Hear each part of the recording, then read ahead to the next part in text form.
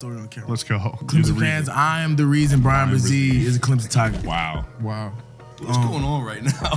When I was a recruit in high school, me and him came in the same class. These two are older than us. I committed first. And I actually had him in the office with me and Coach Sweeney when I committed because I knew that I was going to bring him to Clemson with me. And he tried to prolong it and thought he was going to some other schools that we played recently that I'm not going to name. What all went into getting him to go to class? Like, what'd you have to do? I just had to just keep ignoring him. It was like, yo, bro, Clemson's the move, bro. But we grew up. He went to St. John's, D.C. So yeah, it was like, I went to high school in D.C. Got it. We don't know where his hometown is. This is crazy. I'm really everywhere. Yeah.